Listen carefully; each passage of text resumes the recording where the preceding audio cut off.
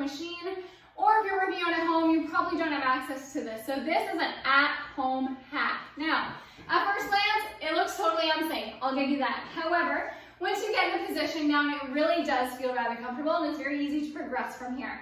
Now, you can do reverse hypers off of just a bench. However, for myself personally, I have really long legs, so I end up having to do them froggy style, which is no problem. You would put your belly on the bench, you would hold, and we go froggy style reverse hypers as we raise our legs. However, to get a full range with straight legs, it's not exactly practical for me.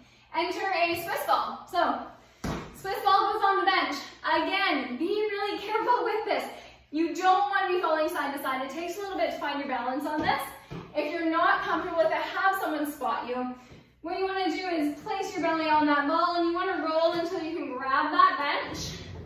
And you're in a bit of a piked position here, okay? So there are a lot of varieties of reverse hyperextensions with your legs, whether your feet are flexed, whether they're wide in a straddle, so you can do straddle reverse hypers, okay? Or whether you're doing in and out frogs, that's an option too, or just froggy reverse hypers. All of those target the glutes in a different way, so do what you feel best.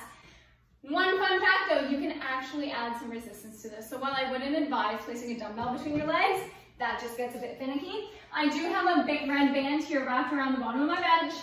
And what I'm gonna do is I'm gonna throw my heels in it so that I'm anchored to the bench, come up into my reverse hyper, and then that allows me to get a little bit more tension as I come to the top of the movement, that big glute squeeze, which is the hardest part. Okay, so if you don't have access to a reverse hyper, but you really want to dominate your glute training, this is a great at-home option.